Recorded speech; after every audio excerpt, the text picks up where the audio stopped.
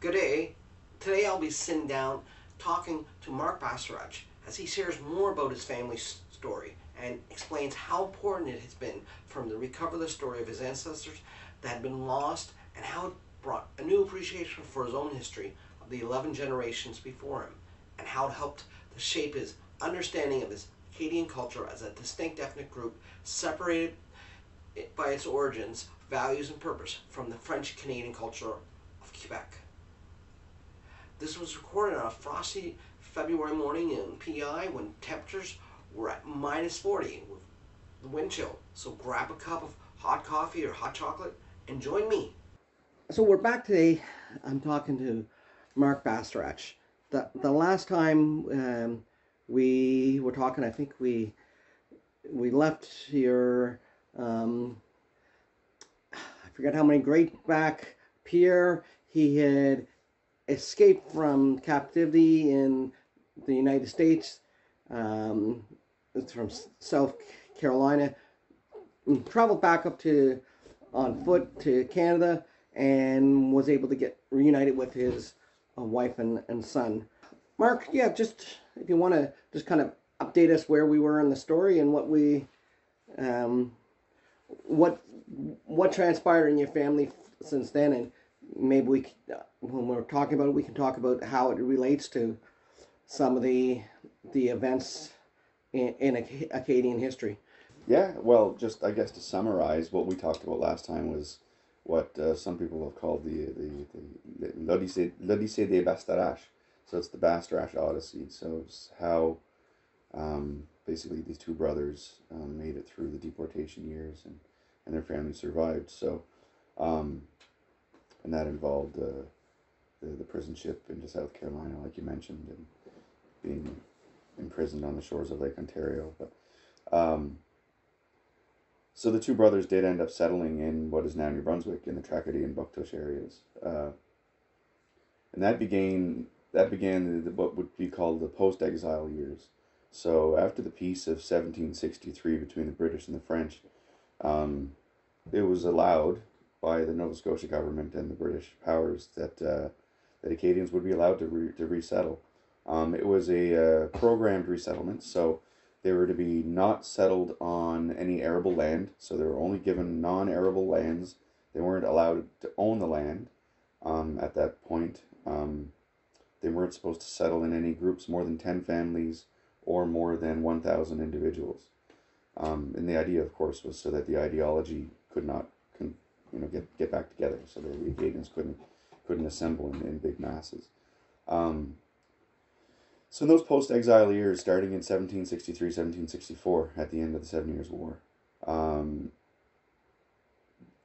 it would probably be another 20 or 30 years before things were really settled, because what happened was as Acadians came out of exile, returned from deportation, a lot of them chose different areas, largely in New Brunswick. There was a large population that resettled in the southeast part of New Brunswick, of course, which are still there. But what happened was they would show up, they would start trying to put roots down, but then British loyalists or planters or British citizens would come in and kind of make them move again. So there was a few years there where there was some sporadic settlements, but the eventual things that congealed into what we know now as the regions did happen there. During those years, they kind of had to redefine what it meant to be Acadian, because up until that point, being Acadian meant you were from Acadia. You were here. You lived here. You lived the Acadian way, which, from what I can gather, really boils down to a few basic things, which is being having nothing to do with the monarch. So the British crown or the French crown doesn't really matter to you. You live in Acadia. You sense that you are in a neutral position, and you're okay with doing commerce and doing anything with just about the people that are in the area. So the Acadian identity before deportation, they were an agrarian population. They did settle in little hamlets, little villages, but they didn't have necessarily a cohesive political structure. There was definitely structure within society, but it wouldn't be what you call a regular government. But then, of course, after the deportation, these things change.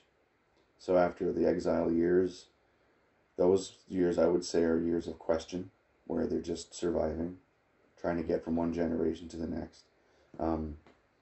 But in the years of 1780s, especially 1790s, then you'll start seeing the big settlements happening. And that's when you see this, the post-deportation Acadian identity forming. Again, like prior, largely attached to location. I believe more attached now to faith than before. I think pre-deportation Acadians definitely were attached to the Roman Catholicism for sure, but that might not have been so much of their choice as what they were told to do, because there was plenty of times when there was no immediate priest in the area, and the Acadian families kept on doing their things. They did family baptisms, and they waited to be made official when the priest would show up again. But in the post-exile years, I think the Catholic Church saw an opportunity in a displaced population, and they saw something they could grab a hold of too. It's kind of a good thing for the church to do. So the Catholic Church plays a big role in the post-deportation years and post-exile years in Acadian identity. You end up with these isolated pockets of Acadian settlements, which now become regions. What's neat there is you find the language reflects that. You'll hear the French dialects, especially in New Brunswick and Nova Scotia, and on PEI here. Each region has a pretty distinct dialect of French. So those because they evolved separately from those post-exile times. So I mean, we're moving into the 1790s here, where what it means to be Acadian is a little bit different. Now we're little small farms, people are fishermen, but they're still into that little quiet, subdued pockets of regional areas. That's about it. How does that relate to my family directly? Well, mine is just one of the hundreds and hundreds of stories that pops up. It's the same. It's everybody that can trace their ancestry to this story has it's like they got their own page in the same book. Yeah. And that is the fascinating thing about family history, that you can take that page that is your family and you can put it in that bigger picture and really see where they kind of fit in. It makes you appreciate the history more too, when you realize that this person, not so many generations before me, had to go through these struggles, or this is the life that they found themselves in. Sure. And that's only following that one name. So that's like in my example, that's the Bastarache name. Well, my mother's maiden name is Theriault. There's LeBlanc. There's Cormier. So if I go back to the one surviving ancestor on the Bastarache line, that goes back, 7 generations. But you can do the same 7 generations to the same family on the other side.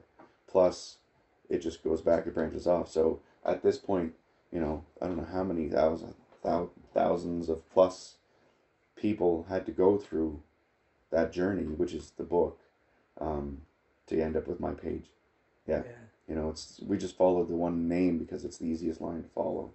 But the stories are just as amazing no matter which family you follow. That's what I find fascinating with the Acadian story. Is it's close because it's my story, my personal story, but it's close in geography too. Like, we are in the place that it happened. We all are. It's the Maritimes. Yeah.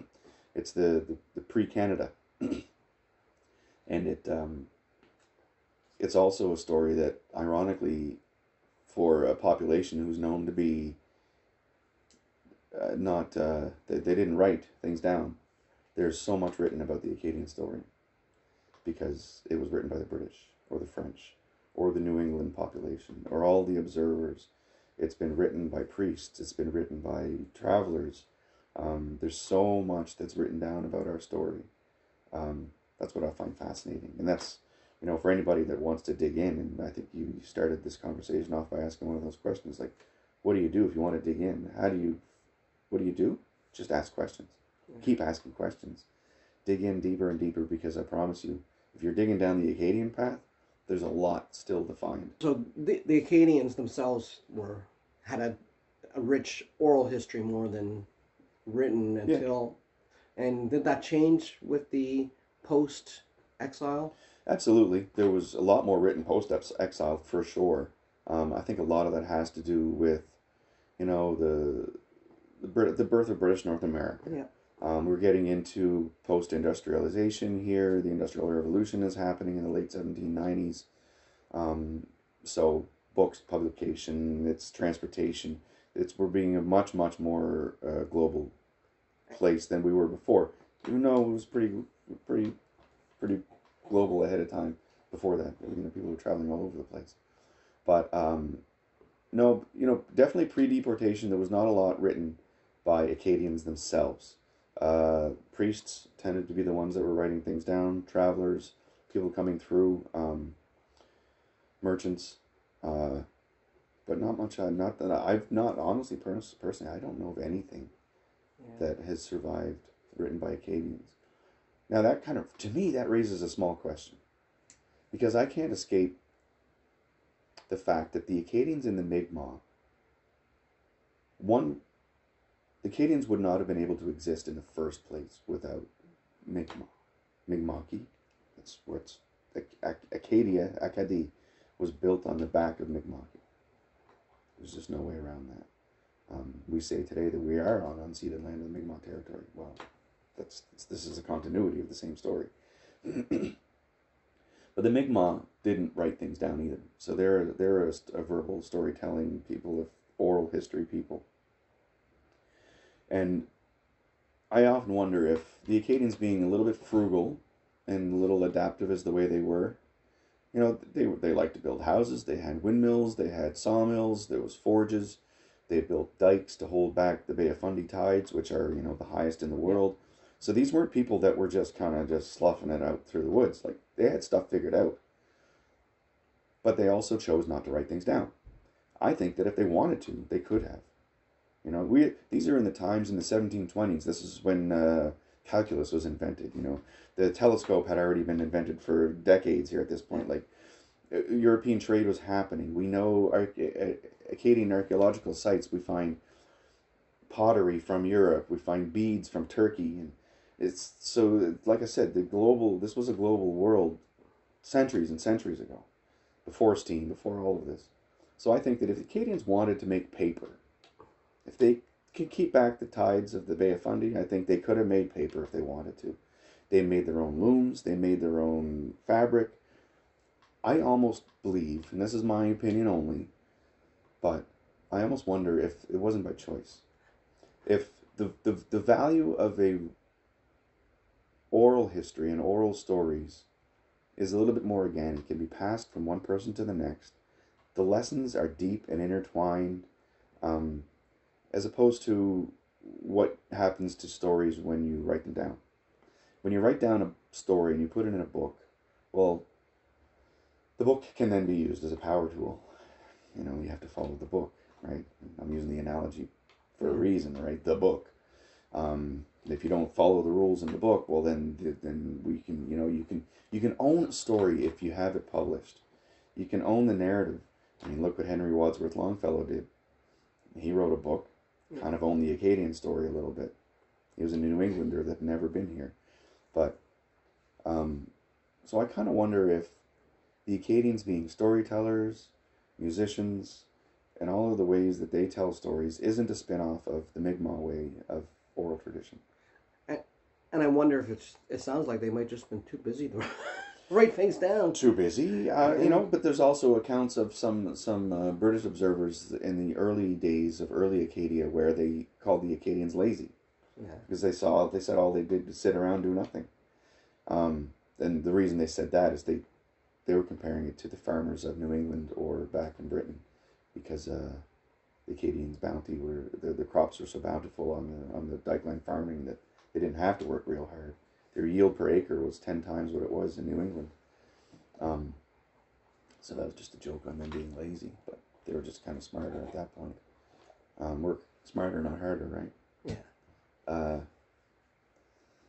But yeah, now I wonder if Yeah, I think if they had wanted to write things down, I think they could have. I think they would have. You know, they are familiar with it. The church registers are full of Acadian signatures. Mm-hmm. Some people would sign their name. They were literate enough to sign their own name. Some would write with an X. But the church registers have survived from a lot of the parishes prior to the deportation. And, you know, I see it on the wall. I don't know if we can see it in the camera here, but, you know, the Acadians, we do our lineage. We say, well, je suis Marc Bastarache, à Joseph, à Athanase, à Fabien, à Athanase, à Isidore, à Pierre, avant. People will say, you know, well, who's your father here on PEI, right? It's all about that genealogical line. Yeah. You know, and we're here to talk about genealogy.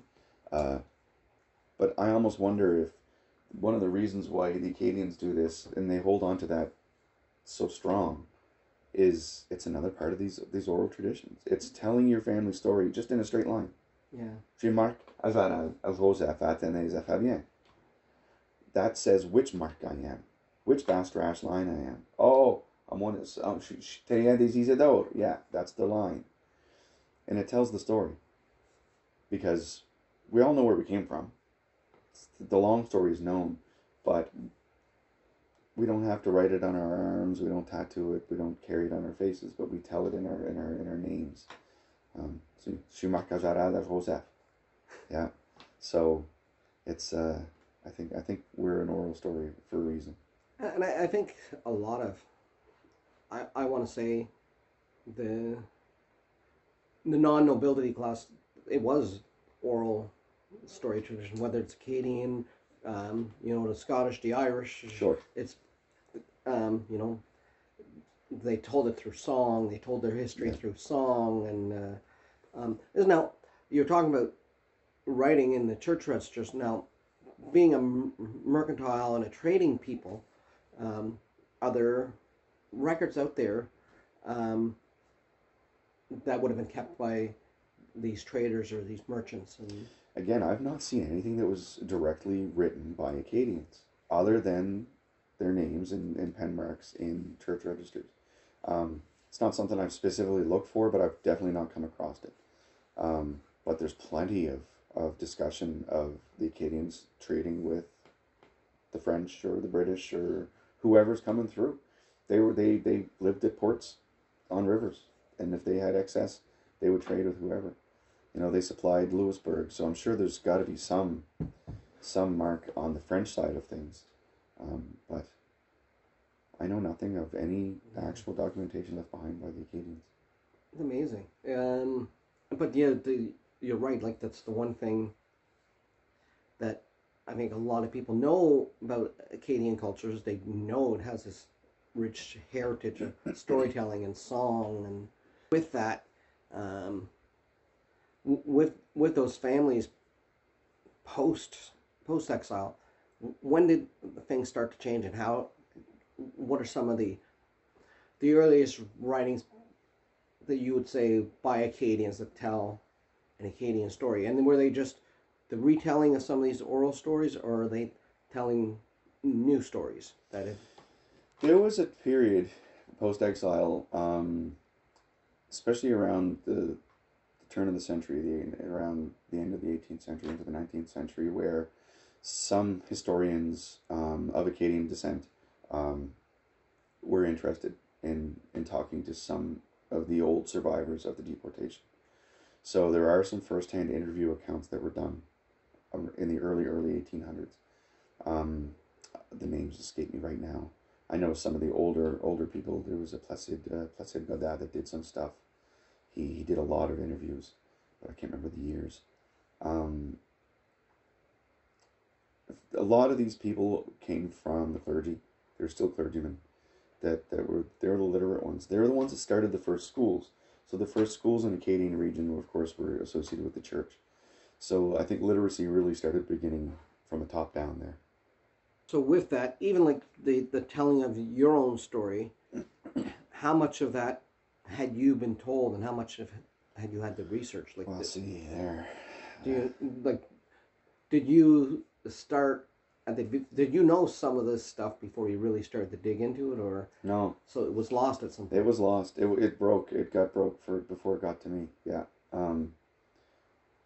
Would that be common? You find with the like a lot of the, if I was to talk to somebody that's Acadian today, would they not necessarily be able to tell specific stories about their ancestors? Yeah. They might know the general broad history. I think. Sure. I think you're right. I think the vast majority would not know the long story. Yeah. Yeah, I had to dig mine up. For years, I always wondered what my name meant. Yeah.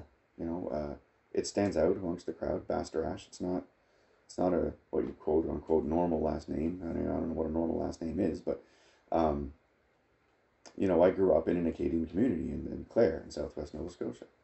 But it stood out there too. It was different than all the Terrios and Saulniers and Comeaus and Leblons Yeah.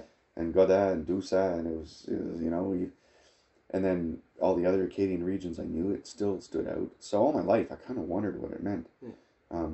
But then as the internet evolved, people started putting more info online, so I could find out more. And that's when I just started digging in, and digging in, and digging in. As a if there's young Acadians that are out there, or people of Acadian that are watching this that don't know their own particular story, why do you think it's important for them to find it? That's a really good question. I think it's vastly important. I think the Acadian story in and of itself, without any specifics, is an interesting one in history. Mm-hmm. If you peel back the layers of the French connection, the English-British connection, and you just look at it in the lens of somehow we end up with a population that identifies as separate, as unique, and they call themselves Acadian. They're not French, they're not British, they might have signed oaths, they might have done this or that, but they even proved at the end that it was worth fighting for. So whatever they had built in a period of about 125 to 130 years was distinct and unique enough, number one, to be deported, an effective genocide attempt. Mm-hmm. There was an act of resistance. So there's clearly some type of value there. So when I distill it down, what I see a European population, seed population, that comes to the New World, North America, Turtle Island, and they themselves, not directly by conquest. There's not a lot of obvious, clear history that I've been able to dig up or see where you find tanglings between Acadians and Mi'kmaq directly. I feel like the Acadian identity is born of Mi'kmaq.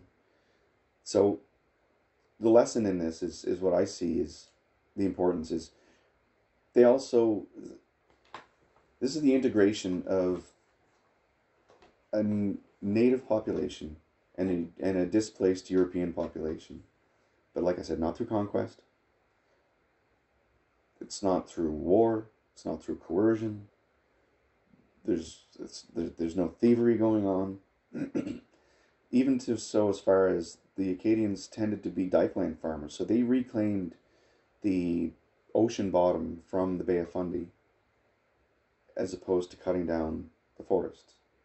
So this kind of, it leaves nature a little bit alone. You're taking from the ocean. Well, that seems like a pretty powerful thing to do.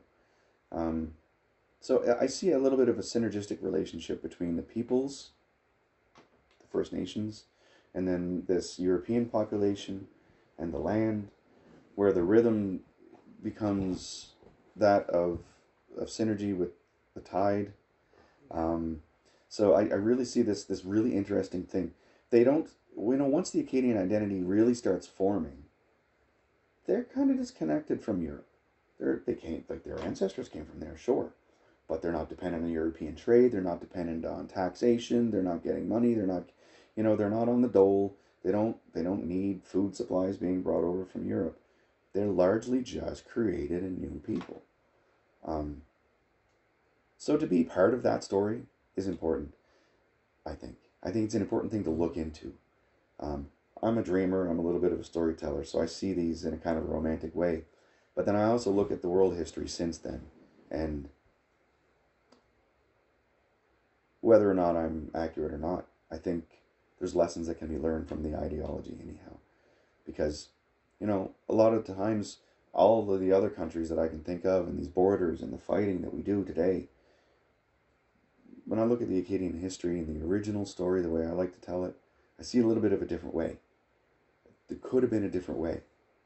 And, if you can trace your ancestry back to that story, look into it. There's lessons to learn. There's lessons to learn. There's lessons to learn because there was value there, and that value was valuable enough to be silenced. It sounds like they were able to eke a peaceful coexistence, which, and probably a codependency as well. Completely. Trade and... there was intermarriage. There was, family relations was all what happened. There was, there was a new rhythm that was set on the shores of this side of the Atlantic with the creation of the Acadian people and how they interacted with the Mi'kmaq and the Mi'kmaqi, with the land of the Mi'kmaq. Had that been left to its own devices, I don't know what would have happened, but it would have been definitely interesting to see. It's just an interesting way of looking at an alternative. Yeah, because it's even, knowing the nature of Canada is today, the French people that are Acadian, they're much different than the Quebecois. Their language is different. Like it's because they're different. That's why. Yeah. That's why. It's because they are different. Absolutely. They speak French in Belgium too. Yeah. They're very different than every other. Pick a category, right? And that's the whole point of this. Is there's a lot of reason for the power structure, especially back in the day, being the British power, to categorize every French-speaking person under the French flag, because then you can deal with them. They're part of the enemy. Yep. Oh, look at that! It's another French Catholic. Off they go. There's no reason to believe that that's ever really changed and stopped. We like to categorize things by things that make sense to us, and that word French, you can put a lot under that umbrella. But what I like to try to do is just separate the conversation and say, yeah, no, wait a second. There's this other thing called Acadians. And yeah, they spoke French, but they probably spoke English too. And they probably spoke Mi'kmaq. So what were they? They were Acadian. Yeah. It's straight up. This place arguably existed for 130 years. In its heyday. That's almost as long as we've had Canada. Yeah. So what forms in 130 years of an existence? It's a pretty unique identity, I think. With that unique identity, would there be a common region where the people from Acadia would have come from in France originally, or some areas that are more common that's why these particular people, they grouped together when they were over here? The way I think of that question when people ask that is, how would you answer it if I was to ask, where's the typical origin of a Canadian family? Yeah. There is none. So the Acadian story, and this is my point, is, yeah, there's a bunch of originating families that came from a general area, sure, but that immediately changed on the second generation. Yeah. Now your entire second generation are natural-born Acadians. So where those original families came from is really irrelevant because they were French. They came from the Poitou region. There was, Southwest France. There was a big chunk there of the first group that came over by design. But what I assert that becomes the Acadian identity in the end are the second, third, fourth generations. The ones that choose to stay, the ones that fight for their land, the ones that have values built in here. There's some of the original generations of Acadians that you would call, some were from Britain. My ancestors are from the Basque region. There were some from Portugal. So it's not necessarily directly from France. Yeah. They were, like you said, they were like much like Canada is today, a multicultural. That Yeah. it might have been predominantly French, but they kind of got together. Yeah, like Port Royal at the time was one of the busiest ports on the eastern seaboard between Boston and New York, which is now Annapolis, of course. It was a busy spot. There's people coming and going from everywhere. So who stayed? Who went? Who had babies? You know, it becomes a more of a gray area and a complicated story, because we really like to try to simplify these things in single sentences. You know, the Acadians are the descendants of French settlers. Boom, end of story. Well, no, that's not the end of the story. It's actually way more complicated than that. You know, so.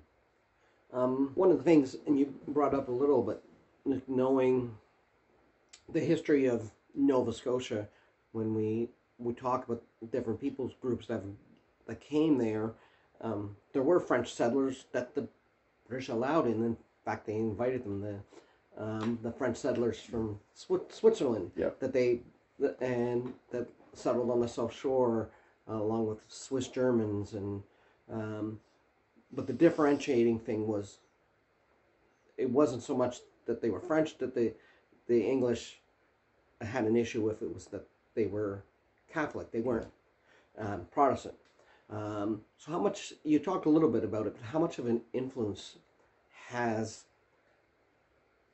that Catholicism been on the actual development of the Acadian culture today, what it is?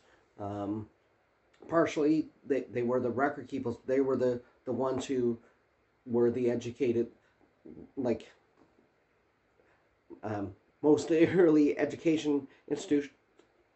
North America, they were set up by one religious group or another, with the premise to educate clergy, but educate the population as well. So how much influence did that have, and what kind of influence does that still play today within? Yeah. Well, the Catholic Church has had a hand on the Acadians pretty much from the beginning.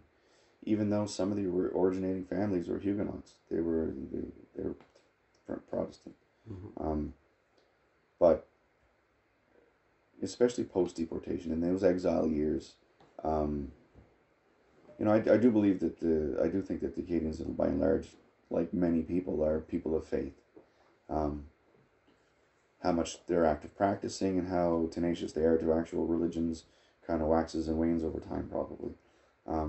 I can imagine surviving those 11 years of troubles, and then the post-exile period, having something to hold on to and having a belief structure is probably almost a survival tactic. Yeah, I was going to say, almost you need faith in those. Yeah. Cause... Yeah, so, you know, so, of course, this is going back, so I wasn't there, but how tenacious the Acadians were to their religiosity before deportation, I'm not sure. I question it a little bit. But after these exile years, you do see a huge gravity towards the church. There's a lot of information out there, again, that's written down about how the church actively sought after these Acadian populations in the regions, and I mean, the Catholic Church is pretty known to want to sell their message.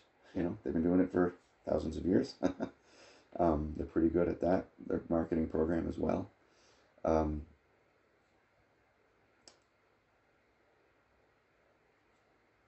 There was a lot of discussion about symbology after deportation into the 1860s, 70s. So again, this is after Canada's Canada. Okay, so right about the time of Confederation. Acadian groups are trying to start to figure out, okay, how are we going to identify ourselves? So today, you drive around any Acadian region, you'll see the flag, the red, white, blue with the yellow star. Of course, it's right off of the tricolor from France, and there's a reason for that. But it took years and years and years of discussion through the church, through community groups. There was pros and cons, and there was arguments, and there's some nefarious activity that's been involved with the three national Acadian conferences that happened, that culminated in the one in Nova Scotia, PEI, in 1884, which settled on the major tenets of Acadian symbology. So the flag, the national anthem, the religious dates, the dates of celebration, what saints to celebrate and what not to. That all had to be decided. That was all decided at church conventions. So, and there was also counter arguments to a lot of these things. Like there was one case where the pro voice for the current flag and the Ave Maris Stella and then the symbols that we know today, they kind of they set the deck against their opposition. They made sure that they weren't able to show up at one of the conventions where some voting was happening. So the people that voted only had one option to vote, and they came prepared, and they didn't tell the other people to come prepared. It was a little bit of some underground things, but that's how we ended up with today's Acadian flag. Yeah, which is interesting because at the time, the Acadians would have identified as being French or from France. That wasn't the flag that. No, well, see, in a way, what they did is they took the French, the tricolore, the tricolor flag. That's the revolutionary flag of France, and they wanted to bastardize it by throwing the star on it. So in a way, it is kind of like a little, in a way, not necessarily showing the happiness to the French flag, but they wanted to desecrate it a little bit. That's one of the conversations that you'd read in some of these papers when you read some of the digging up of the old stuff. But it's an interesting discussion because you realize that these symbols were largely chosen by the church. Hey, I'm Brian Nash, and if you're new here, you might recognize me from my avatar beside my channel name. I just wanted to stop you here to thank you for making it this far. If you think more people's family stories need to be told, consider subscribing to my channel and hit the notification bell so you'll get a notification of my next video. Okay, I took enough of your time, so let's get back to Marc's story, but I want you to stick around to the end, and I'll help you learn how to find and organize the information you need to be able to know your own family story. And I apologize, something happened to one of my mics in this last section, so it's not as high quality as you deserve. I didn't cut it out though, because it's important to hear the full story. Would you say the church, in a way, set the stage or set the definition of what an Acadian is today? I know we talked about that before we started recording. You don't have an overly French accent, so if you were talking, they might not necessarily recognize you as Acadian at first. And even Acadian people, even if you might have a deeper able to prove your connection, that it's not. Right? Well, I guess I try to summarize it.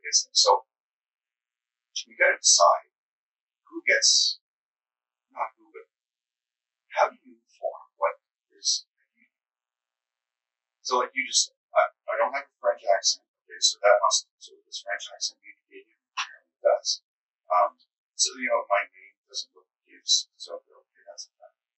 But I go back 11 generations on one side, 10 on the other side. The zero breaks. My family was not directly deported. They spent time as refugees here. None of the ancestors left. I was born in this territory. So I was born in 1960s. My first ancestor, Marc Bastarache, shows up in 1681. So effectively, I've never left. still disconnect the line from back then. But because the Acadian identity seems to be owned by the group, the population at large, it doesn't mean anything. Because if I don't sound French, I don't look French, I don't look Acadian, then, all of a sudden, you've got to start explaining the story, right? But the actual truth of the story is I go back 11 generations. On this unceded Mi'kmaq territory, it used to be called Acadian. So, I don't know. It's strange. And it's got to be, because especially when you start studying family history, you tend to identify with it in the past, no matter what that is. Whether you find out that your family were Scottish Highlanders, so part of the clearances from Scotland, start to develop that. And no matter, you might not have a map going back a couple generations, before you can find one of those, you have that feeling when you start identifying it. You start to, I guess, relate and understand even some of the family traditions or the family. You look back at the names and you're like, oh, that's why we have so many people with this name in my family. I can go back to my second great grandfather. That and me, there's like 7 other people with almost the same name.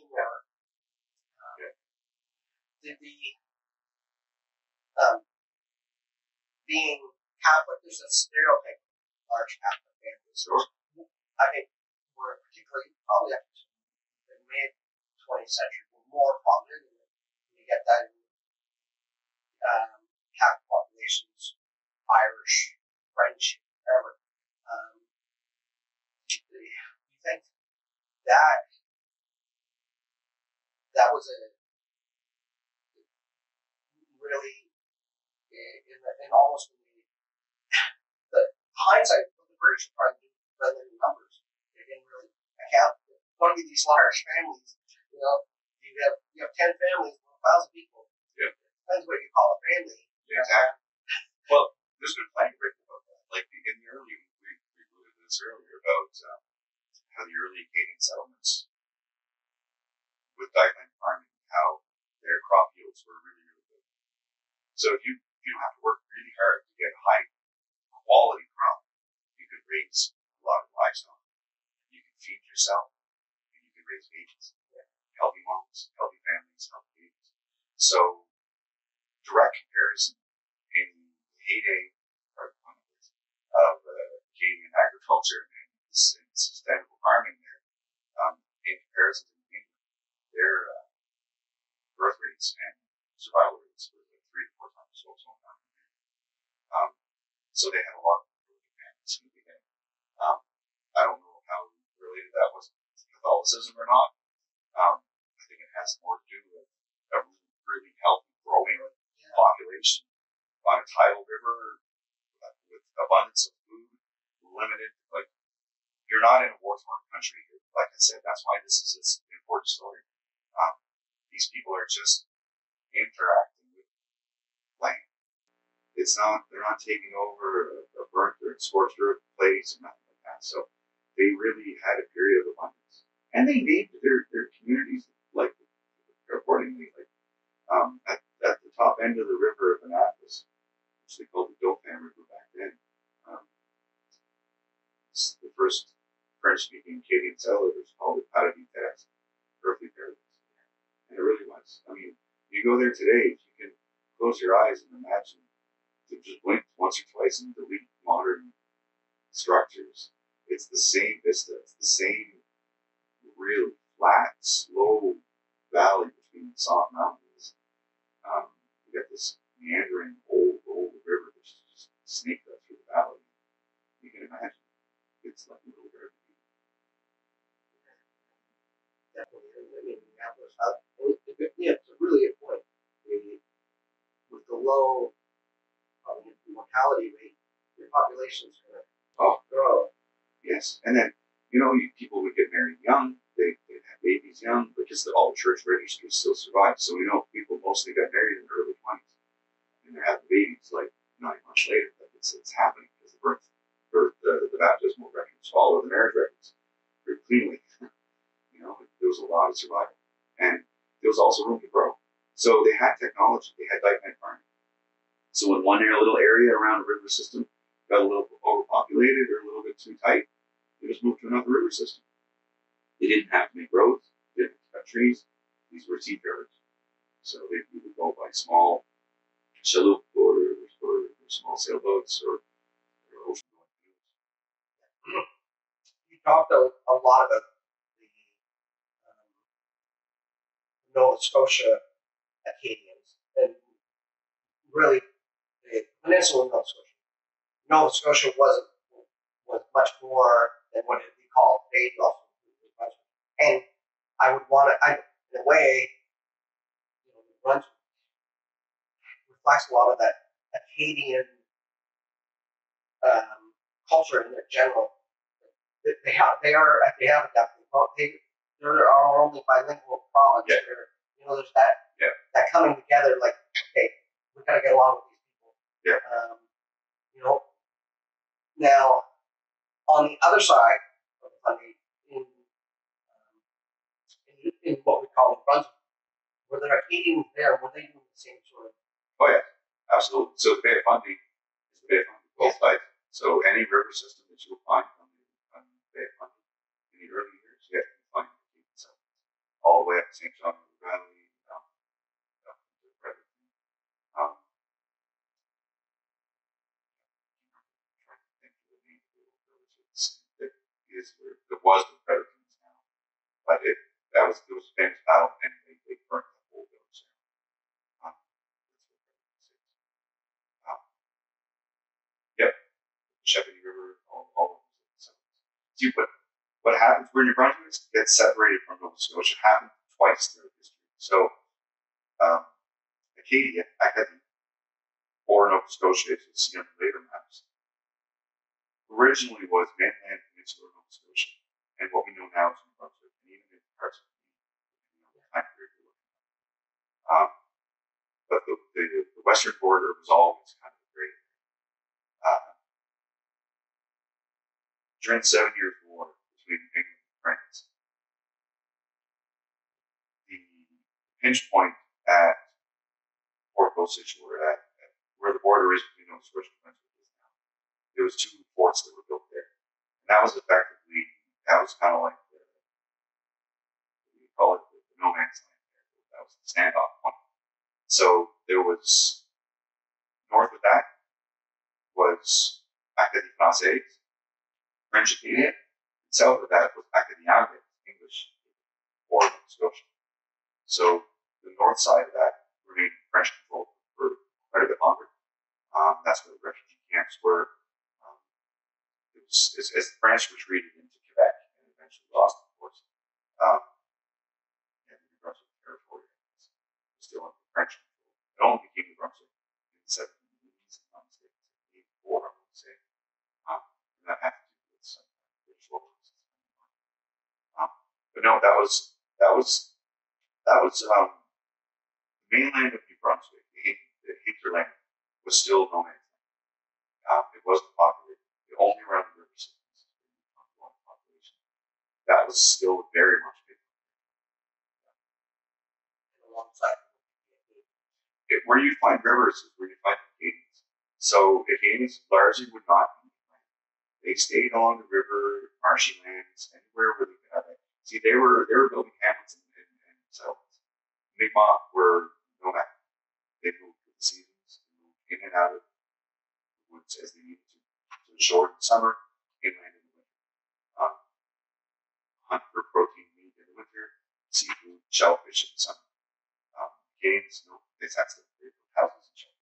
So to do that, the only way that they could have movement and access was through water. So there would be the odd portage inland and the odd little paths inland Nova Scotia and Brunswick, but by and large, Acadian settlements were on water. talk a little bit about that, the conferences that define help define officially what Acadians are.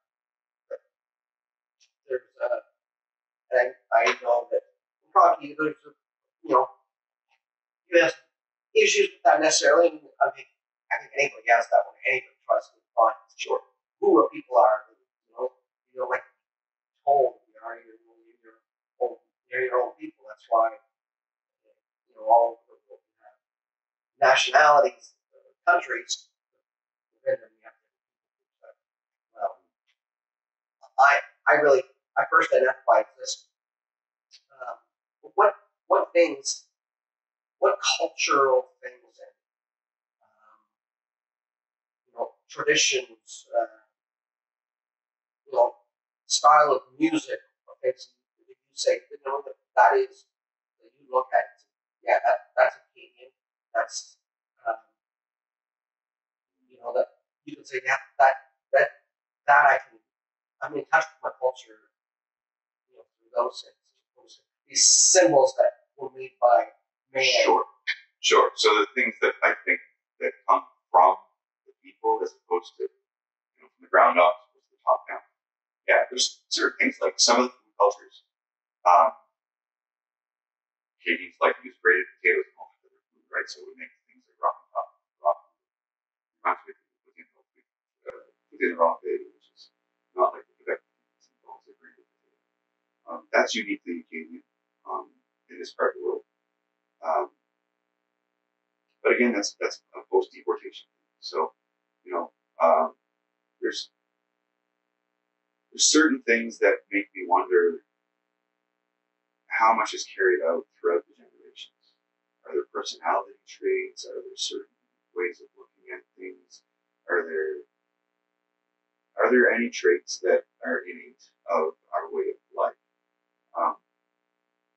That's kind of I think it's a broad question to have because it's really tough to narrow these things down.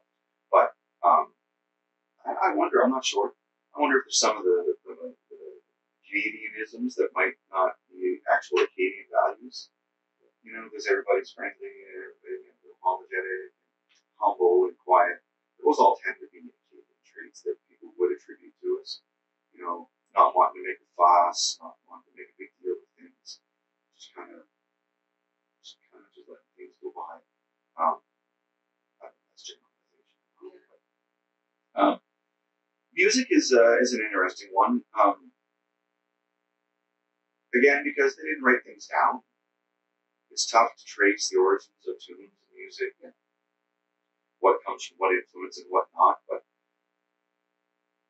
I think there's a lot to be said for a few people getting together in a kitchen party set. Yeah.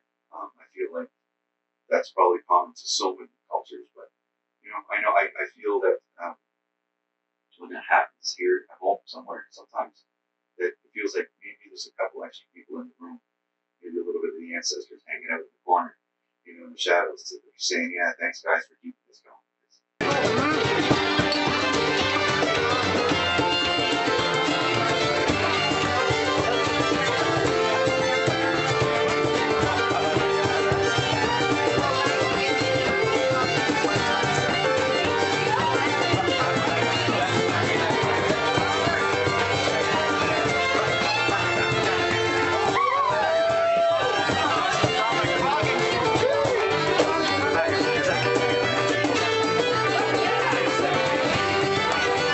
Does feel like it's right sometimes.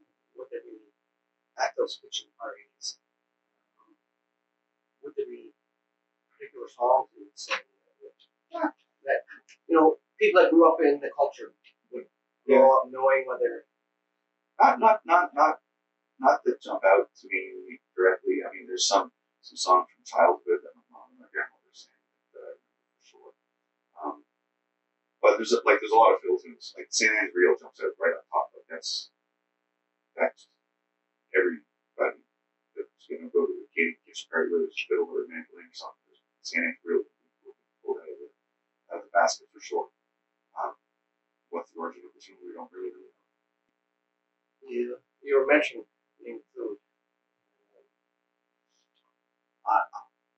I love talking about food in relation to my ancestors because there's so much memories that are evoked through tastes and smell. You know, finding out that this is a recipe that has been passed down for years, probably modified along the way. People have their own touch, but there's that essence of this is something similar to my great grandparents, whatever, would have eaten, or things that I'm sure some Acadians developed while they were in these refugee camps because they had to adapt. Even potatoes, because the land of Canada, much like Ireland, there's a lot of places. Potatoes is probably one of the few crops you can grow, unless you're down in the Minneapolis Valley and those areas. But it's readily available, so you develop dishes and diet around it. But it really puts you in touch with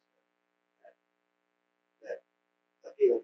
We can't live there, but maybe you can taste it a little bit. Or like you said, you're listening to music and you can picture your ancestors. You can think, especially in an old house, generations ago, there was probably somebody listened to the same tunes. And maybe they're singing different words. Some of the tunes or parts of it were similar. There's that experiential part of culture that kind of makes us, shapes us what we are, what we think, and things that are innate to us that you never know, where you get your appreciation from. So sometimes when you start thinking, that's true. Even yourself, you work with your hands.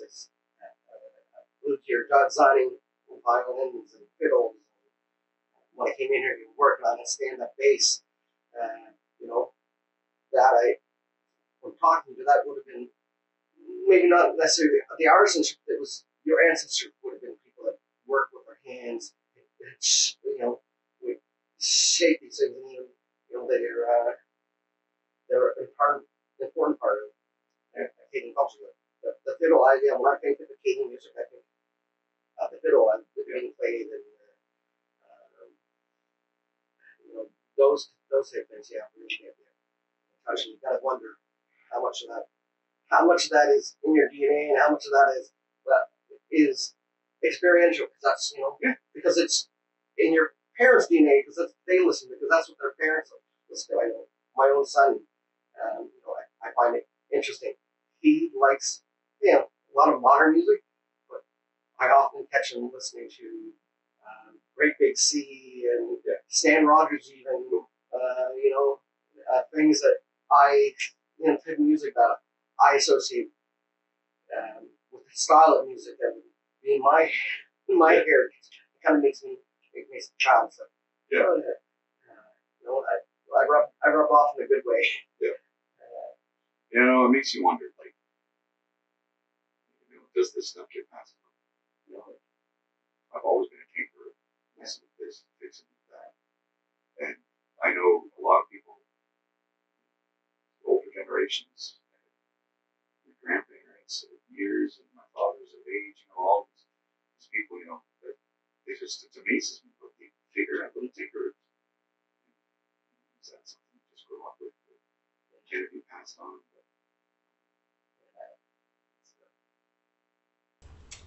What an interesting story Marc had to tell. And it's amazing what you can find when you start building your family's history. And you can start by clicking this playlist right here, while St. Anne's Reel plays us out. And remember to keep searching for your ancestors.